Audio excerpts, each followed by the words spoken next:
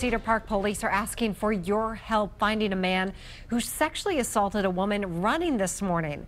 Happened around 6 o'clock this morning on Gadwall Lane near East Park Street. Now, police say the man grabbed a woman from behind, forced her to the ground, and assaulted her. The woman told police that he is a stocky man between 5'10" and 5'11". If you have any information, call Cedar Park Police. Police also say if you decide to go for a run, don't go alone and have your phone with you.